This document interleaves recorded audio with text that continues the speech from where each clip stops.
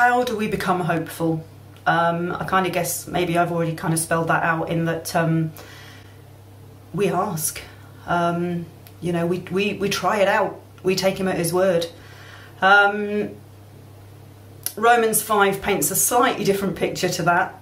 It says, and we rejoice in the hope of the glory of God. We know that suffering produces perseverance, perseverance character, and character hope. And hope does not disappoint us.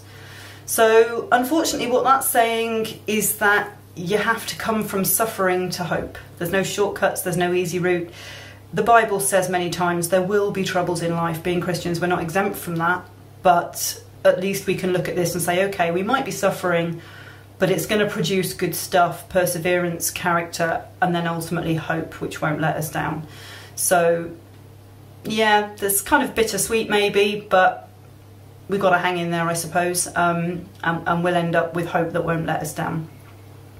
1 Thessalonians 5 talks about putting on the hope of salvation as a helmet, which to me says that actually hope is a choice.